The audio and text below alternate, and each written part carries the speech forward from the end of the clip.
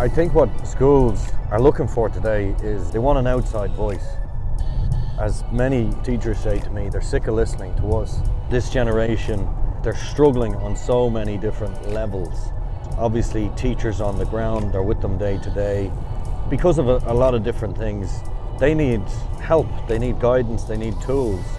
And what I try to do is give them a different perspective, a different approach.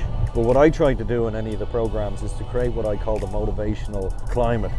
So this is where we take a big hall, we don't have desks, we bring the students in, and we're creating an environment to get them to say yes.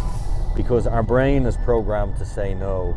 And for any young person today, that age between 14 and 18 is absolutely critical. Their outside influences are so strong, and we live in a world now dominated by social media. They're really struggling. Anxiety is a big issue. Motivation's on the floor. Teachers are trying to pick up the pieces, get them through these big courses, then throw in all the cyberbullying stuff. So they're being isolated, they're being targeted. You know, imagine waking up in the morning and you are defriended. And then what I say to parents is imagine, you know, your whole life has been documented on camera. Young people are exhausted with this pressure pot of social, of trying to look a certain way, sound a certain way, hang out with the cool kids. So nowadays on the CAO, I think it's 80,000 plus courses, and they're trying to choose one course. So we've so much choice, there's so much pressure. What they want today is to be heard. I think a big part of it is they're trying to figure out their place in the world. So in a world that's so uncertain, they're uncertain.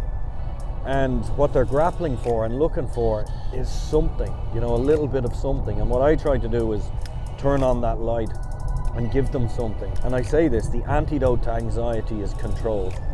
And if you can take control of your morning, your day, and in turn your week, you start to control your life.